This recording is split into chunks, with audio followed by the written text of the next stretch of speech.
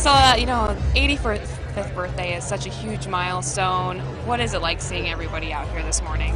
It's a beautiful sight. It truly is. I mean, every year I'm amazed at how many people show up. And these are, as you saw earlier, other countries as well. And I always think that Elvis would never, ever believe that this is still happening. And this is his 85th birthday when he thought, he was going to be an old timer by this time and no one would be interested.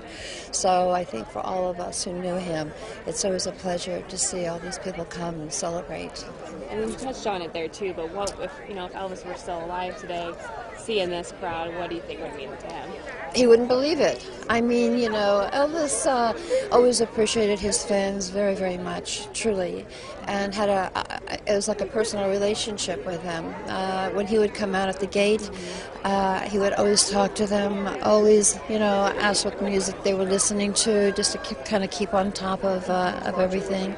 So, I think about that a lot, about how much love that there is for him still, not just here, but all over the world. I've been traveling, and gosh, it's very emotional for me when I see it. And you touched on it there too, but what are the emotions like for you, Wishing he was here, wishing he could see this, wishing that he was a part of it, wishing, that he was here at home.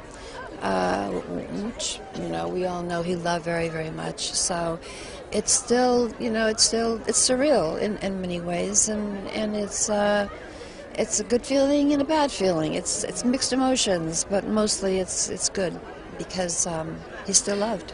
So, Priscilla, anything else you think is important to touch or you wanted to add this morning? No, I think this is good. We're here for his birthday and a big celebration. Thank you so much. Thank you. I appreciate it.